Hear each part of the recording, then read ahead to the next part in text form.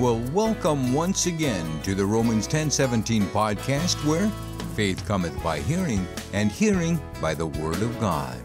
Hi, I'm Kelly, your podcast host, and thank you again for spending some time with me for this episode. I certainly appreciate your taking the time, and this is actually an opportunity for fellowship, and I hope you'll think of it as the same thing, where we have the opportunity to walk together in our faith with God and to learn more about how we can take a daily practical application of faith and work it into our lives and to help us be useful tools for God's work as we live this life and its challenges for not only ourselves, but for so many people that we come in touch with every single day. So I appreciate your sharing some time with me on this episode. This episode's actually going to be 2 parts because there's so much content in here to share with you that it would be way time-consuming for you to have so much all at one time. So it's better to take it in bite-sized chunks. And the episode is all about thankfulness. Thankfulness and gratitude kind of go hand in hand with each other. And I know that it's difficult sometimes for us to be thankful for so many of the blessings that we see and don't see, that we're aware of and we're not aware of.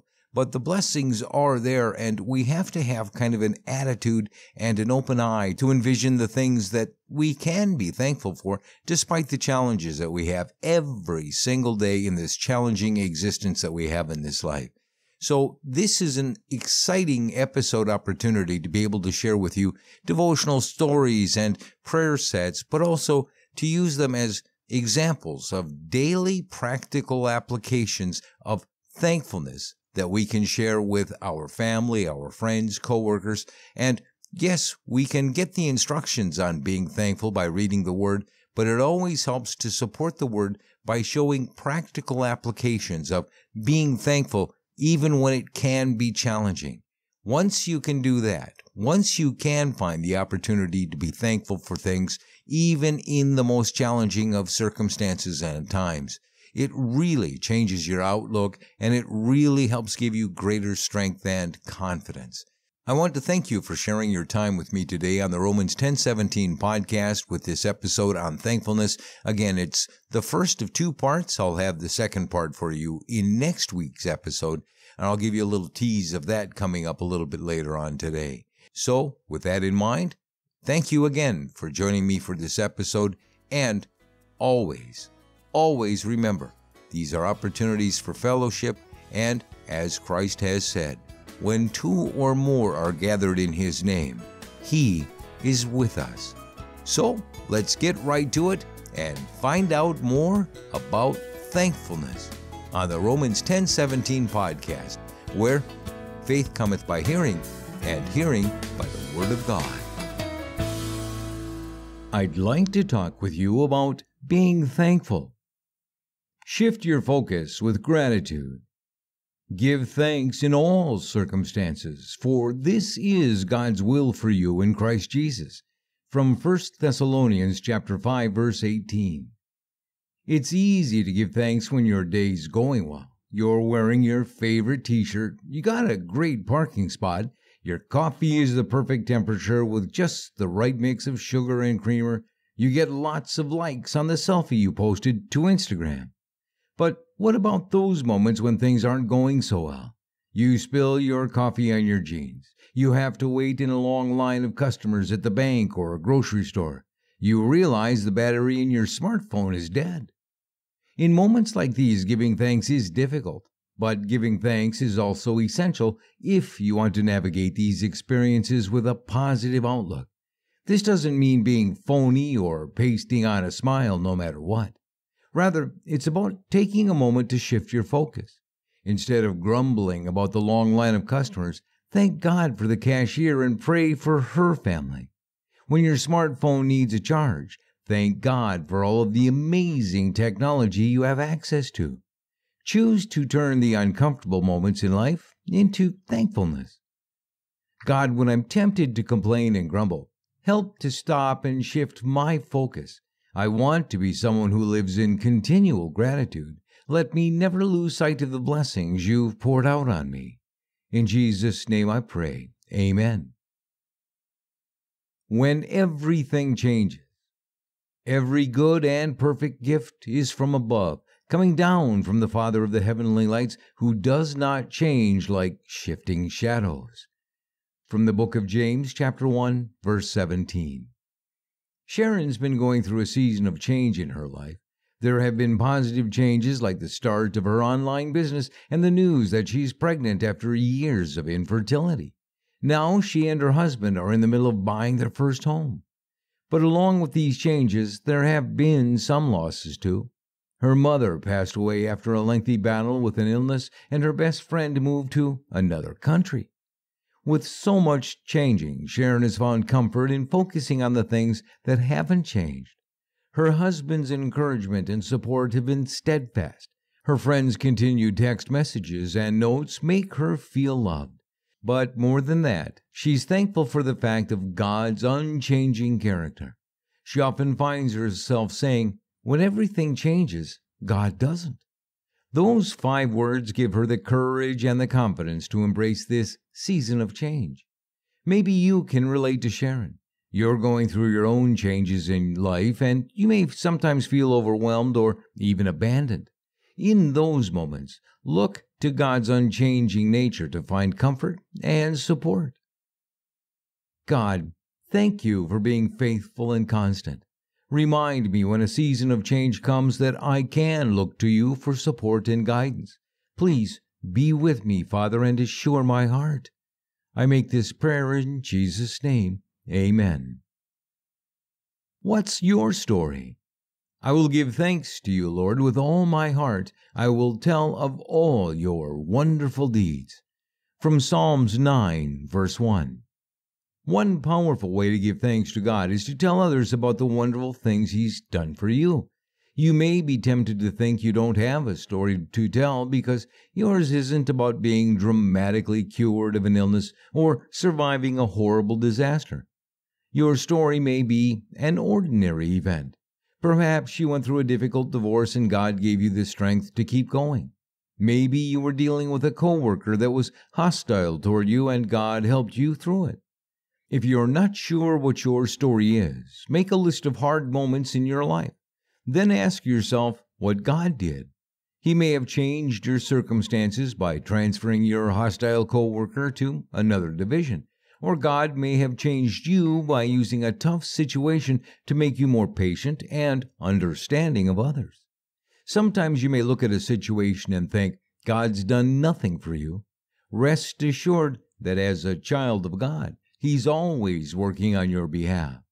His response to your situation may not be evident at this moment, but know that He's working all of your circumstances for His glory and your good. Whether your story's finished or still unfolding, you can still use the experience as a way to praise Him. Let the people around you know how God has worked or is working on your behalf. God, help me to share the story of what You've done in my life. Give me the courage to speak up on Your behalf and praise You, even if my story is still unfinished. I pray in Jesus' name. Amen. Approaching your Father. Do not be anxious about everything, but in every situation, by prayer and petition, with thanksgiving, present your requests to God. From Philippians chapter 4, verse 6. Austin had never been close to his father. His dad provided for his family, but rarely engaged with them. This emotional abandonment left Austin to question what role of a loving father looked like. The confusion bled over into his spiritual life, and while Austin loved God, he didn't feel engaged with Him. He was afraid to ask God anything or bring his hard questions to Him for fear he'd be rejected. But that changed for Austin in college when his football coach took him under his wing. For the first time, Austin experienced the deep and rich love of a father figure. He learned that he could approach his coach for guidance when he needed help in any area of his life. The closer Austin grew to his coach, the more he learned about the true nature of God. He discovered that God delights in hearing our requests and longs for His children to come to Him.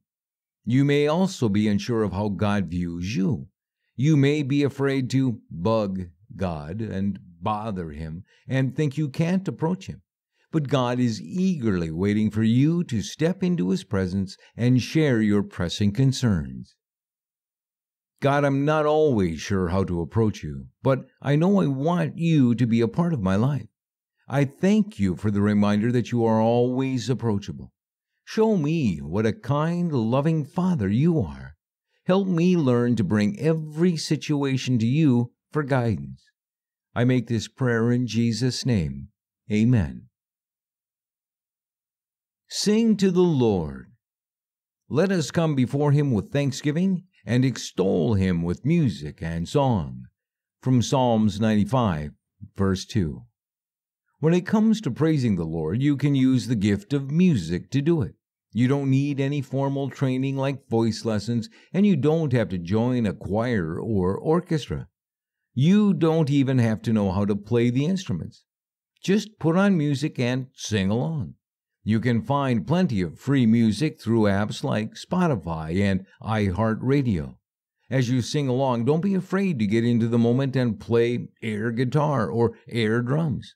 God welcomes our enthusiasm in the middle of praise. Another way to use music to praise God is to create a playlist or mix CD for a friend going through a hard time. Choose songs with positive and encouraging messages that will uplift your friend, like the Fight Song or Brave. You can also try your hand at writing music. King David is one of the most well-known songwriters of ancient times. He's believed to have written at least half of the book of Psalms. His songs cover a variety of emotions, despair and desperation, to victory and gratitude. God, thank you for the gift of music. Help me to use it to encourage myself and those around me. Let every song I sing, share, or write be an offering back to you. I make this prayer in Jesus' name. Amen. His love endures forever. Give thanks to the Lord, for He is good. His love endures forever. Psalm 118, verse 1. Sarah's mother was emotionally abusive. When Sarah was growing up, her mom would withhold affection and comfort if Sarah did something she didn't like. Sarah tried to please her mom, but she never received the support and kindness she so desperately longed for. Sarah was left feeling like she had to earn the love of those around her. She spent a lot of time trying to be good enough. She worked hard on every project to prove herself. She was quick to help others in the hopes that they would like her. Then one day, she joined a local quilting group. She did it because she had always been interested in various crafts.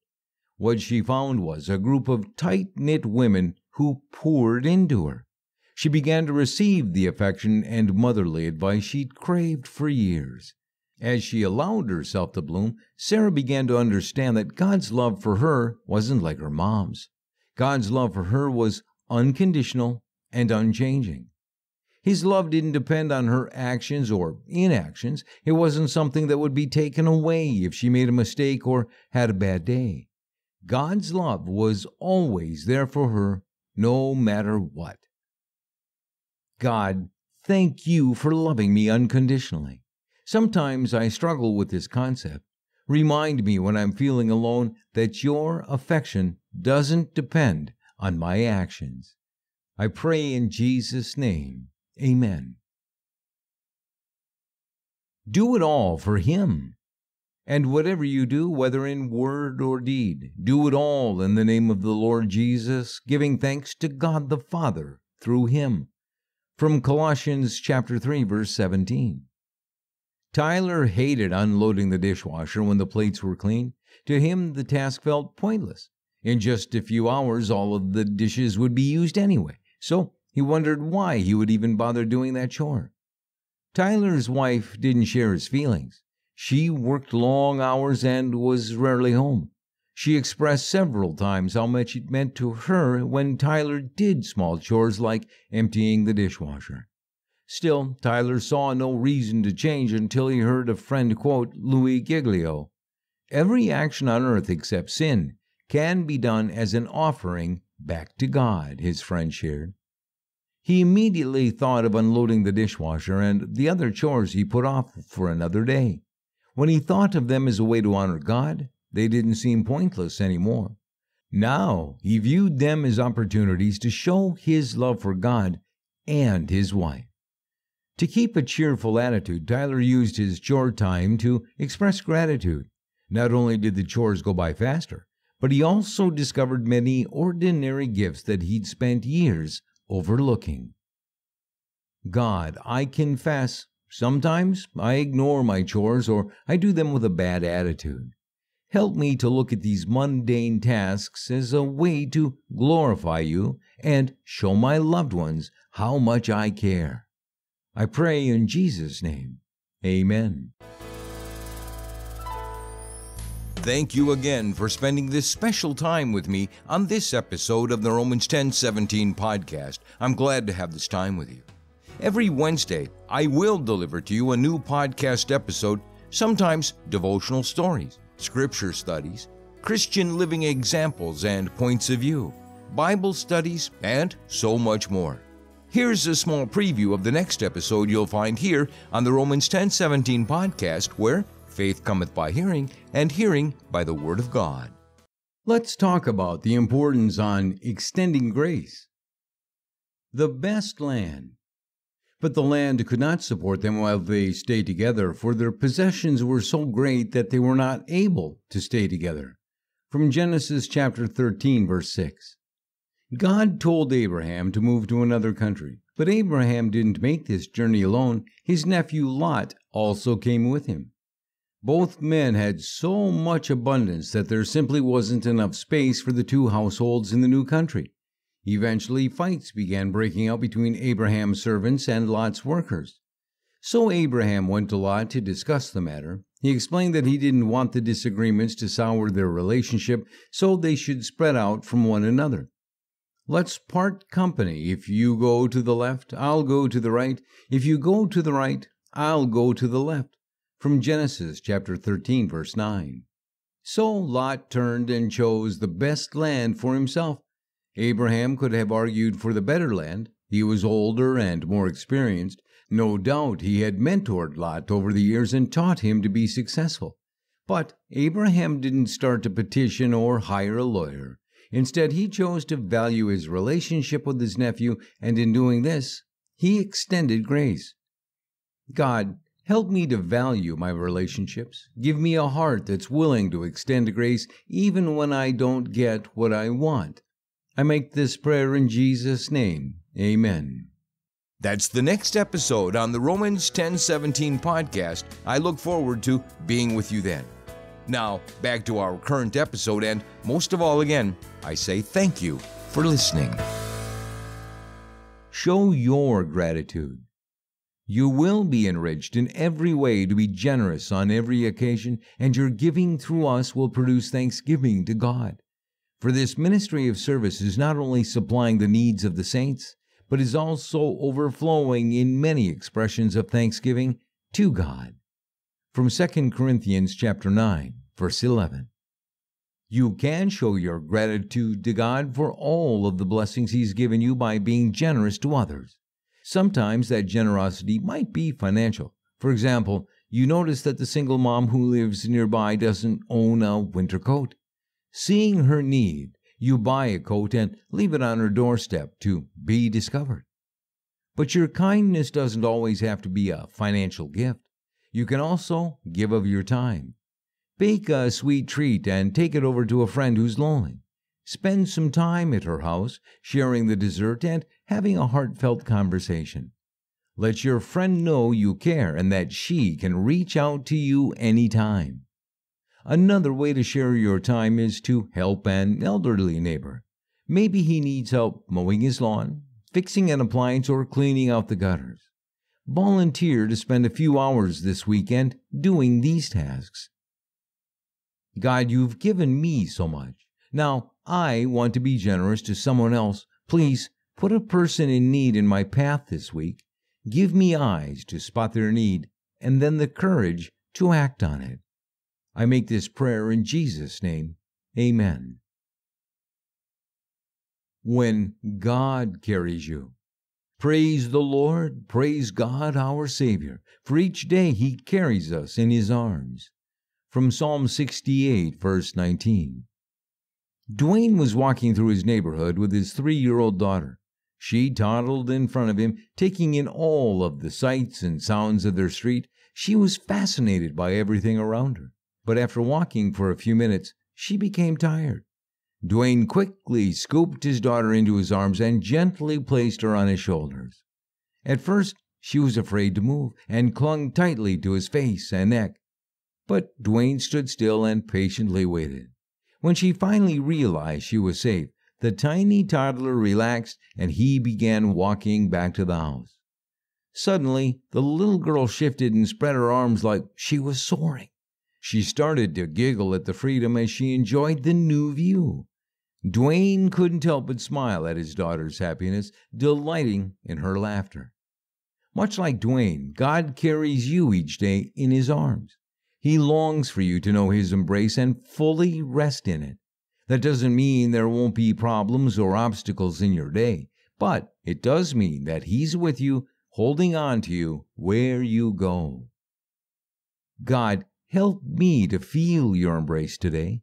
Like Dwayne's daughter, I want to enjoy the journey and rest in your arms, knowing I'm held securely. I pray in Jesus' name. Amen. Who are you thankful for? I always thank my God for you because of His grace given you in Christ Jesus. From 1 Corinthians chapter 1, verse 4. Jenny and her friend Marie were outcasts at their high school. They were frequently the target of unkind rumors and mean pranks. They never knew what cruel joke would be played on them next. But at school, there was a sophomore named Tony. All of the students liked Tony because he was kind to everyone, regardless of their social status. Tony used his influence to discourage bullying of other students. Jenny and Marie noticed whenever they were around Tony that they weren't treated poorly. He became a safe place where the girls knew they could hang out without fear or rejection. Years later, Jenny heard that Tony had been in a car accident. She remembered how kind he'd been in high school and wrote him a note thanking him for what he'd done for her and her friend. Take a moment and think about all of the people in your life. Your siblings, your friends, your coworkers, your boss, your mentor, your small group or church. All of these people make up your unique community. Who are you thankful that God brought into your life? Write a note letting them know how much they mean to you and how thankful you are for their influence. God, thank you for bringing this special person into my life. I ask that you show me how I can do something kind for them this week. And I make this small prayer in Jesus' name. Amen. Bring your heartache. There is no one holy like the Lord. There is no one besides you. There is no rock like our God. From 1 Samuel chapter 2, verse 2. Hannah lived in a time where a woman's worth was defined by how many heirs she could produce for her husband. She was barren. Many people considered her worthless. She was frequently taunted and looked down upon by other women. Every month she felt the same hope. Maybe this time I'll be pregnant, she might have whispered to herself. But month after month she faced the same disappointment. Her empty womb probably felt like a rejection, a constant reminder of her failure as a woman. Each year Hannah traveled with her husband and his other wives and children to the annual feast, but the trip only served to intensify her grief. Then one year she decided to take her pain to the Lord. During times of heartache, it's natural to want to withdraw. Perhaps you think that showing pain makes God think less of you or that He doesn't care when you're hurting. But Hannah's story is proof that not only does God care deeply about our pain, He also acts when His children cry out to Him. God, when I feel overlooked and ignored, help me to not hide, but instead to take my pain to you. You care about my heartaches and my troubles. And I make this prayer in Jesus' name. Amen. When you need courage. When I called, you answered me. You greatly emboldened me. From Psalm 138, verse 3. Todd was facing pressure at work. A project his firm had promised a client was very far behind schedule. He was responsible for the project, so he brought it to his boss looking for advice on how to handle the situation. Unwilling to anger their biggest client, Todd's boss advised him to lie. He wanted Todd to tell the client that not only was the project on time, it was being completed under budget too. He even gave Todd the falsified expense reports. Todd struggled with what to do. He wanted to come clean with the client. He didn't see how any good could come of lying. But he was also concerned about what his boss would do. Would he retaliate and fire Todd? He thought of his family, of his wife with their new baby. How could he look her in the eye when he'd promised he'd always take care of their family? Todd showed up to work early Tuesday for the client meeting. When he felt squeamish about lying, he thought of his newborn. Right before he was scheduled to go into the meeting, he received a text from a friend with Psalm 138, verse 3 in it. Curious, Todd looked up the meaning of emboldened and learned that it means giving someone the courage or confidence to do something. The verse was just the reminder he needed. He paused to ask God to embolden him. Then he went into the client meeting and told the truth with courage. God, thank you for the gift of courage. When I'm facing a test of integrity, please embolden me. Show me how to handle these moments with wisdom and bravery. And I pray in Jesus' name, amen. Start your day with gratitude. Enter his gates with thanksgiving and his courts with praise. Give thanks to him and praise his name. From Psalm 100, verse 4. Some mornings, it's hard to enter God's throne room with a grateful heart. Maybe you overslept because your alarm clock didn't wake you, or perhaps you had repeated nightmares, or maybe one of your kids was up sick all night.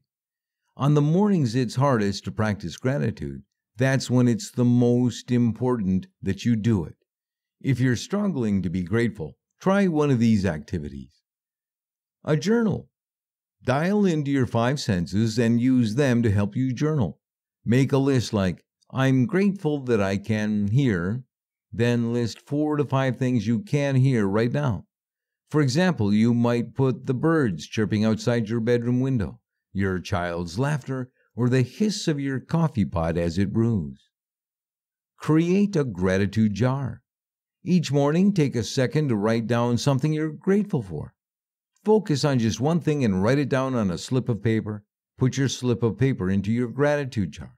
Then, at the end of the year, you'll be able to read through 365 things you gave thanks for.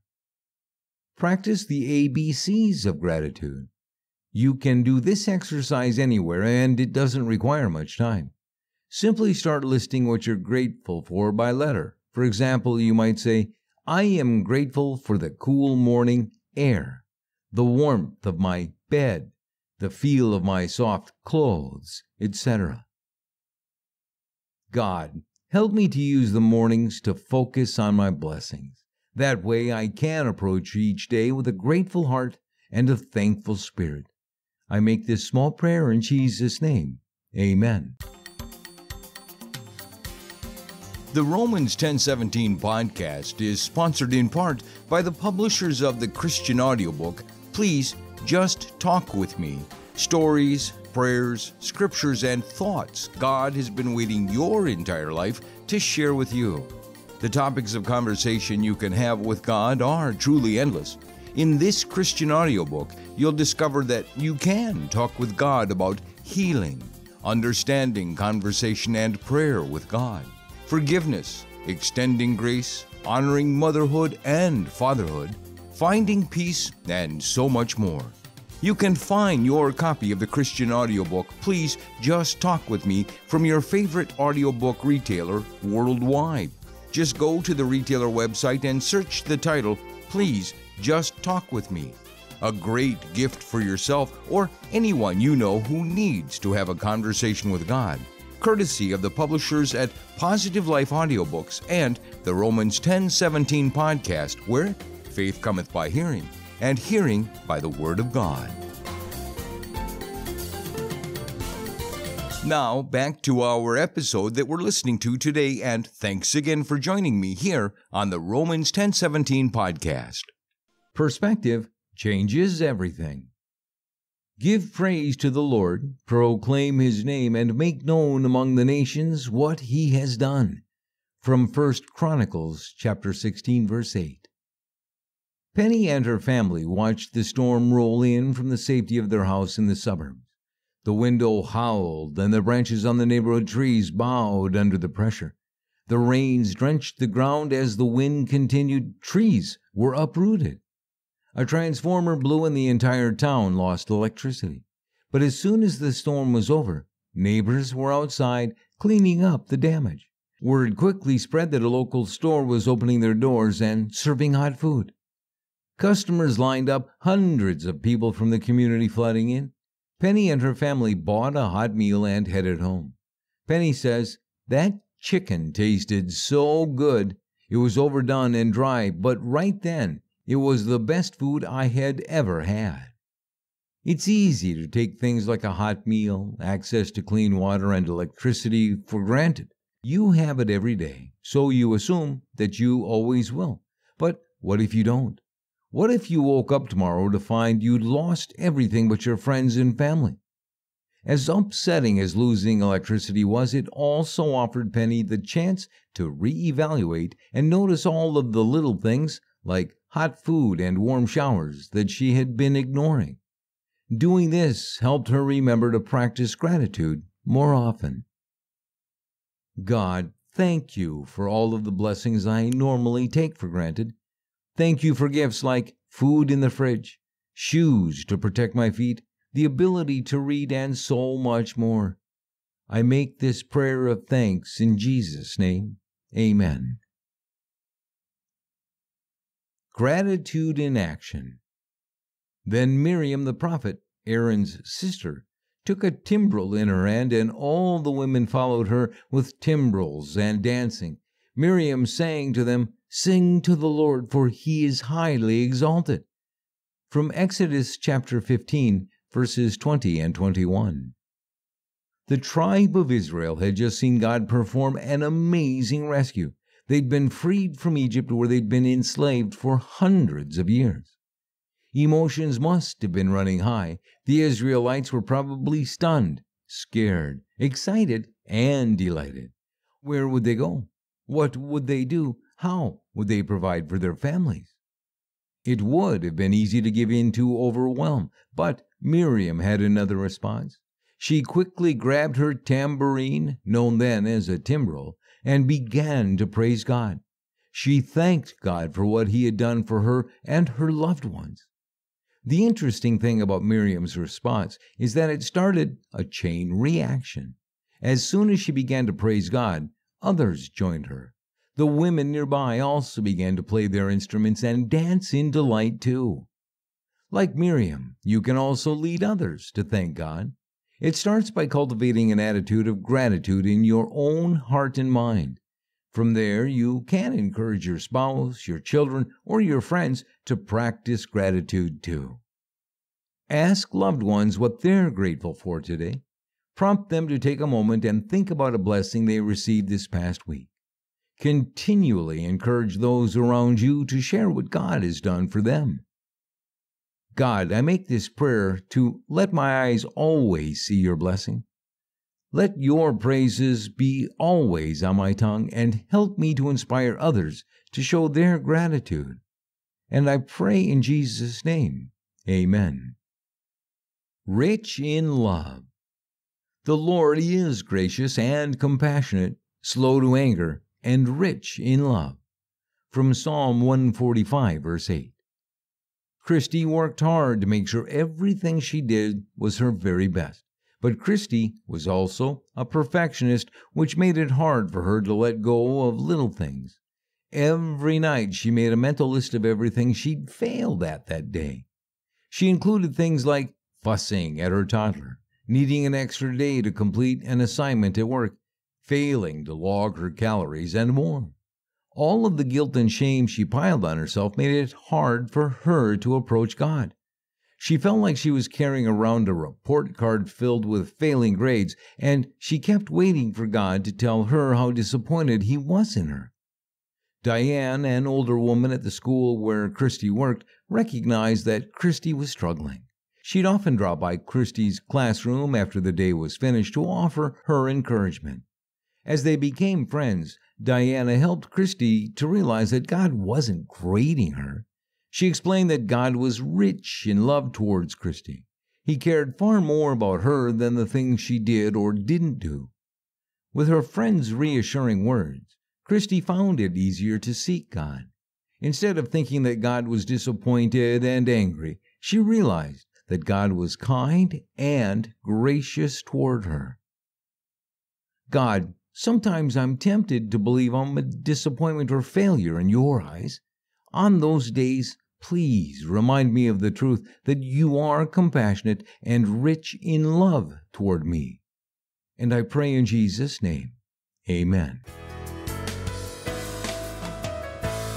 Oh, these are such wonderful stories and examples of practical application of faith, and in this case, the practical application of being thankful. Oh, what a great episode to be able to share with you. And again, I thank you so much for spending time with me today on this podcast. I look forward to being with you for part 2 of our thankfulness episode. And I always want to tell you thank you for spending time. Again, it's an opportunity for fellowship that I certainly enjoy, and I hope you do as well.